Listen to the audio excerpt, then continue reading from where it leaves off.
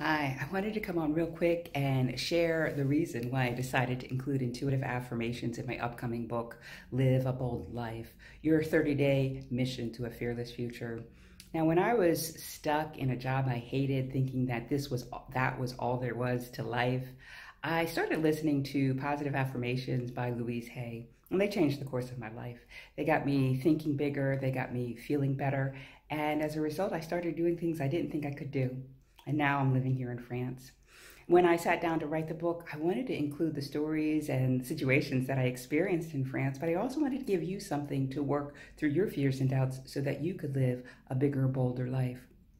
Face your future fearlessly. And so that's why I included them.